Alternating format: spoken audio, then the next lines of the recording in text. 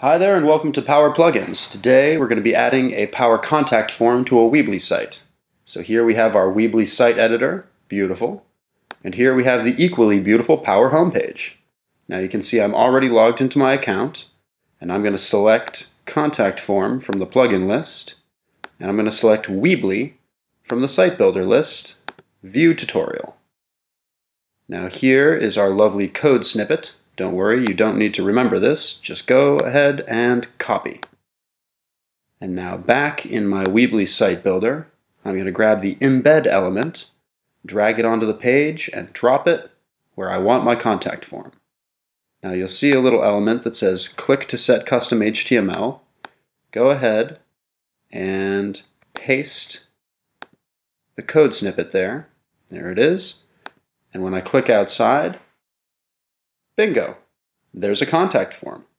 Now don't forget to go ahead and publish your site. And now you can go look at this on the live website. And there it is, a contact form. Now you can edit this right in your live web page. Just click on the gears to open the POWR editor. And here you've got quick setup, content, design options, and your admin tab. And as always, don't forget to save.